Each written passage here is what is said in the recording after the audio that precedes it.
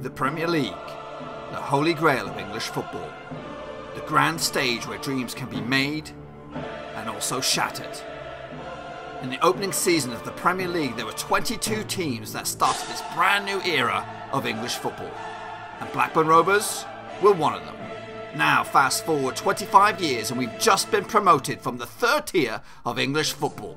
After years of turmoil, Rovers have finally turned a massive corner as they try to get themselves back to the promised land. But wait! Venky's, the balmy owners who have caused chaos since their arrival, have yet made another bonkers move by replacing crowd favourite Tony Mowbray with this haphazard clown as manager. Can this rookie steer Rovers to the great beyond? Or will his lack of knowledge and experience drag Rovers to football obscurity once again?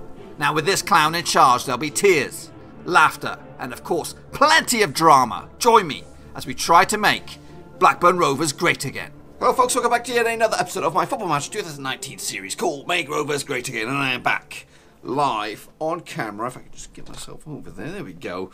Play a few games. I'm feeling a little bit better, hence the camera is back. A bit of a chance to get myself set up. But since you've been gone, played 3 games.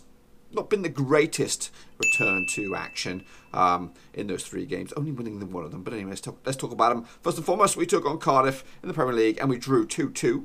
Actually found ourselves 2-0 down before half-time.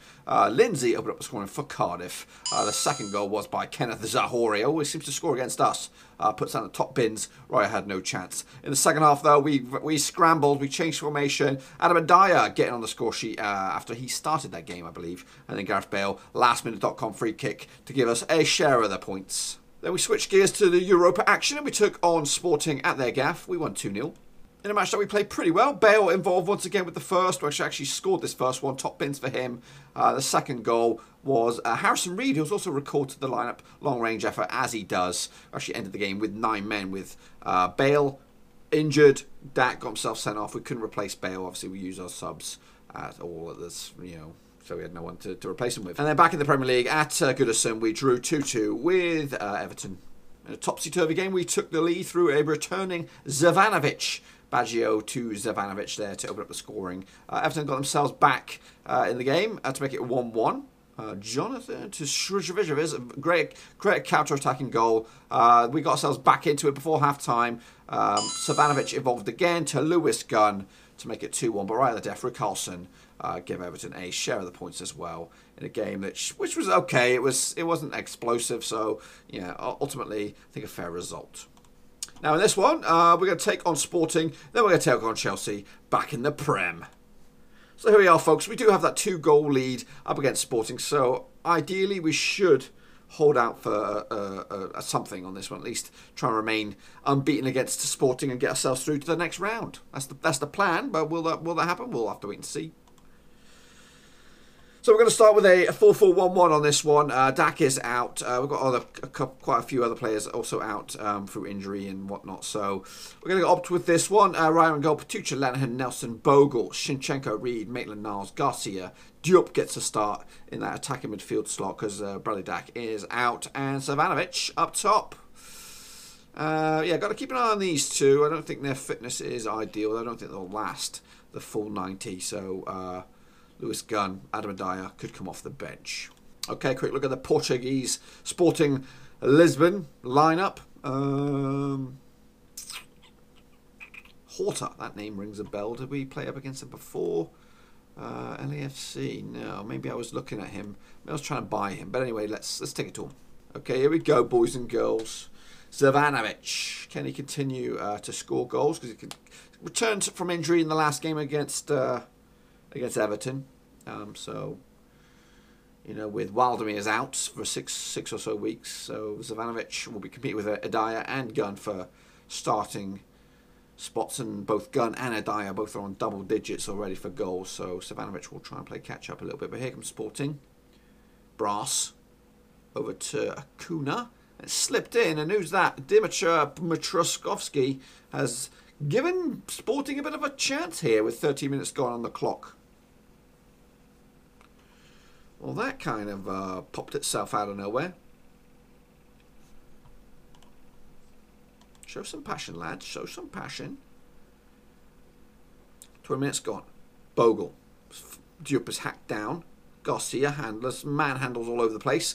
Reed, loose ball. Here comes Sporting once again, but no, Lenihan picks it up. Out to Pertucha, to Reed. From distance, no fakes. Shinchenko crosses, and there is Garcia to get us back in control of the game. Obviously, we have the 2 goal away goals, which could come into play at the minute. 3-1 on aggregate, still. Not too bad, boys, not too bad. Keep focused. Long range effort, free kick, over the top. Did Ryan get a finger to it? It does not look like he did. That'll be a goal kick. Into the final 2 or 3 minutes. Can we hang tight? So far, so good. 1-1 on the night. Second half gets underway. Sporting kicking us off. Also, some news of potential takeover. Still lingers around Ewood Park. I think there's one. Hang on a second. Ooh, corner straight into the arms of the keeper, Maximino. Looking for an option. Boots it. Hustled there by Lenihan. Great play. Gives it forward to Reed. To Diop from distance. Shinchenko. No, it's Savanovic, but he's offside. Will not count. But yeah, takeover talks are looming. I think this the same party is that's rumoured.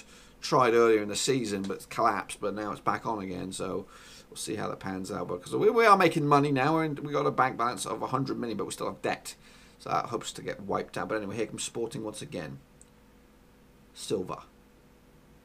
Berkovic. Back to Silva. Berkovic now. Facing some pressure from a Rovers player. All the way back to the keeper, Maximino. Back to Berkovic. Wendell. Acuna. Back to Wendell. Slow build up here by Sporting. Over the top. That's good. It's decent. And that was a wild, wild shot. And it goes wild, wild. But it goes a corner. Acuna fires it in. Raya comes out and grabs it. And hopefully that should calm the situation down a bit. If you look at the stats, we are dominating possession. We are dominating shots, dominating on target. So realistically, Garcia with a free kick. Top bins. 3-1 on the night. Is it 3-1 on the night? 2-1 on the night, sorry. 4-1 on aggregate. That should be job done. And Sporting aren't no pushover. So I think we were in the Europa final. Was it last season or season before? Season before, I think. Could have been last season. I can't remember. But I think we didn't deserve to be in the final. I think so far we're doing okay. We're looking decent. And I think we could be one of the favourites. Or one of the fancy teams. One of the dark horses. That's more of the phrase I'm after. Dark horses. But here comes Sporting. Trying to make it a little bit more fruity. Loose ball now. Diop. What can he do? He's got a couple of runners with him. One on the left-hand side. If we can pick him out, he does. And what a strike by Shinchenko. It's eventually bundled out for a corner. We've got 7 minutes to go. I'm going to stop things right there. And we're going to bring on Kone for Diop. And Adam Dyer for Zavanovic. Ryan Niambi as well for a cameo. Just to give them some action. 5 minutes to go. Looking good, boys. Looking comfortable. 2-1 here, 2-1 there. Or 2-0 there, sorry. Into injury time, just about. 2 minutes of it. File in there. Last minute scrambles. And Rovers, seconds away now from booking their spot. And Adam Dyer breaks through. We're going to wrap it up. No, he cannot get his foot around the rebound. And that should be enough. There it is. Final whistle. 2-1 on the day. 4-1 on aggregate. Rovers into the next round, boys. So there we are. We are through alongside Arsenal, alongside AZ Alkmaar, Napoli, Olympique Marseille, Olympique Lyon, Bayer Leverkusen and Fiorentina. So not really any weakened sides there. I'd say AZ and Alkmaar would be the fancied one for us. But you've got to beat them all if you're going to go anywhere. Okay, here we are for the quarter-finals of the Europa Cup. Let's see what we got. Fiorentina straight out of the hat. Take on AZ Alkmaar. Olympique Lyon will take on Bayern Leverkusen. So Arsenal, Napoli, Olympique Marseille, who we lost to in that final. And it's Arsenal. It's an English quarter-final. Rovers against Arsenal. Probably the team I didn't really want to play on because our record against them isn't fantastic. But it's what it is, folks. It is what it is. Next up for Rovers, it is the Premier League tie up against Chelsea at Ewood Park. Now, over the years, the two sides have met 12 times. We've won 4, lost 4, and drawn 4. So this one crucial to the whole grand scheme of our sort of history against Chelsea, should I say. Chelsea currently find themselves in 3rd on the table. We are 7th, 6 points adrift of Manchester United. But we have 3 games in hand on them. also got 6 points clear of Swansea in 8th. So realistically, we need to start getting some wins under our belt to try and close the gap. Because really, we've got to make that push now from 7th and 8th, which is where we've been the past few seasons, to try and get into the 6th, 5th, and possibly even 4th. So this is a good test of our mettle. See what kind of calibre we got this season. Okay, folks, here we go. With my starting 11 for this match, we have Ryan in goal, Bogle, Nelson, Lennon, Winsdale, Maitland-Niles, Reed, Garcia, Shinchenko, Dak, and Lewis Gunn up top against Chelsea for we just need to get some points. We need a big win. Hopefully this is it.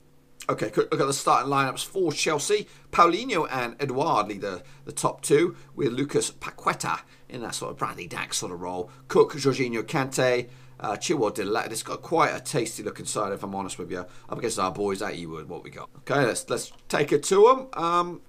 Yeah.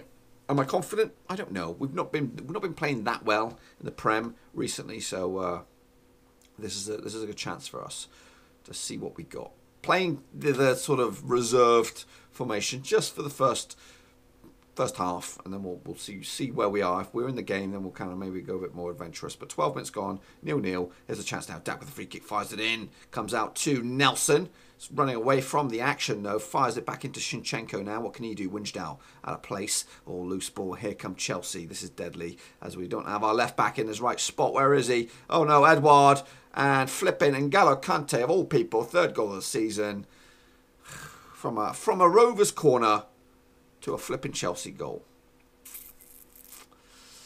And I would say Winsdale was partially involved in that bad bit of play, but we have to dig deep now. Get creative, boys. Get creative. Another opportunity for Chelsea. Fired in there. It's bundled in. We don't look like it. I think in the earlier start of the season, we looked pretty decent up against some of these big boys. But I don't know. I think our heads have dropped. 2-0. Ewood has made it. Seems to be quite comfortable. I think we're going to get spanked here, boys, today. Not sure why. We just need a reset. I don't know. Look at this. Look at this. Shim shambles. It's now 3-0. We're just not in it. We are just not in it, boys. What the heck's going on? So I'm going to have to come out in the second half and try and give it to them. At least make it look like we want to stick it to them, because I know Chelsea is second and we shouldn't really underestimate them, but we've been an alright side. Just getting shown up by these big boys. Maybe we're not ready. Maybe we're not ready to make the push into those top 4. Last couple minutes. There is the half-time whistle. 3-0 down. It's a shambles. We're going to be a bit more ballsy. No change in personnel. Just a bit more aggressive.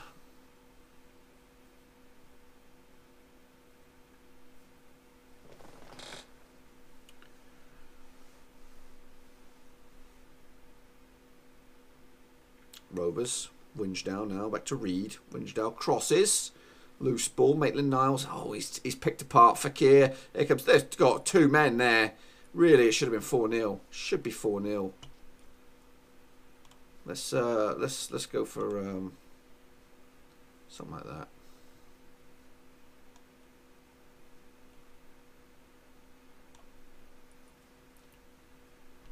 What's my options? Kure, Zavanovic, Lewis Gunn, Amadaya. Go for a 4-2-4, something like that. Triple sub. Might as well, eh? Might as well, boys. 3-0 down. Nelson. Back to Raya. Fires it. Headed onwards. Adaya now on here. What can he do? Harrison Reed. Best effort all night. Best effort all night.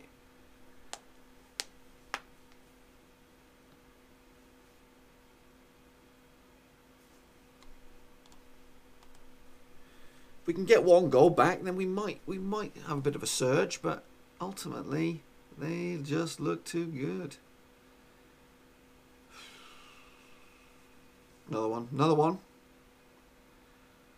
If you look at the stats though, it doesn't look that bad. They just had a better shots on target ratio to ours. Corner, Reed fires it in the box, headed partially clear. We'll get another go. To Kure. Turn and shoot. There we go. What, a bit more of that, boys. A bit more of that. Kure getting on the assist tallies. Come on, come on. If we can get another, we might just do something. But really, it's not happening, is it? It's not happening. 5 minutes to go. Go very attacking. Show some passion. Nah, too little, too late. A Dyer, there it is. Chelsea, obviously, their position table really smashed us, really. That's all I can say.